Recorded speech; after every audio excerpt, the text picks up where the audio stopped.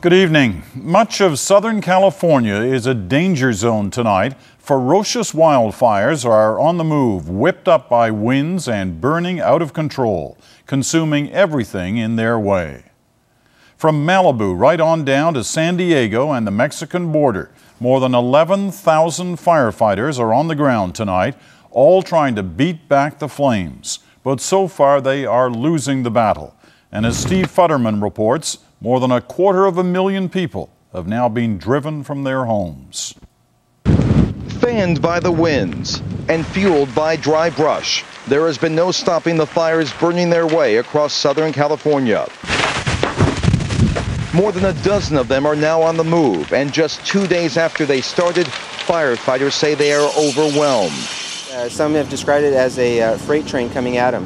It's very loud, it's very hot, very intense, very dangerous. And paying the price, home and business owners. The wildfires have already consumed hundreds of buildings, from some millionaire mansions in Malibu to house after house further south in the many towns surrounding San Diego.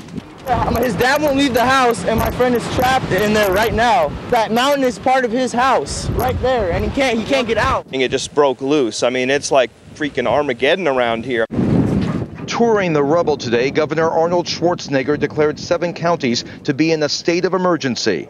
It's a tragic time for California. The devastating fires have killed so far 1 person. They've injured 4 firefighters. Containing the fires is not going to be easy, thanks in part to the Santa Ana winds. Again today, they were gusting up to 100 kilometers an hour, driving the fire on and also choking firefighters with smoke, plumes that could clearly be seen from space. And for those living just downwind, there was no choice but to flee. More than 250,000 of them were ordered from their homes, including the residents of an entire town. We moved in here in 1993, and 3 days later we lost our house in the 93 fire. So we've gone through this before. Authorities were also quick to evacuate many hospitals and senior homes, as no one can be sure where the flames are going to pop up next.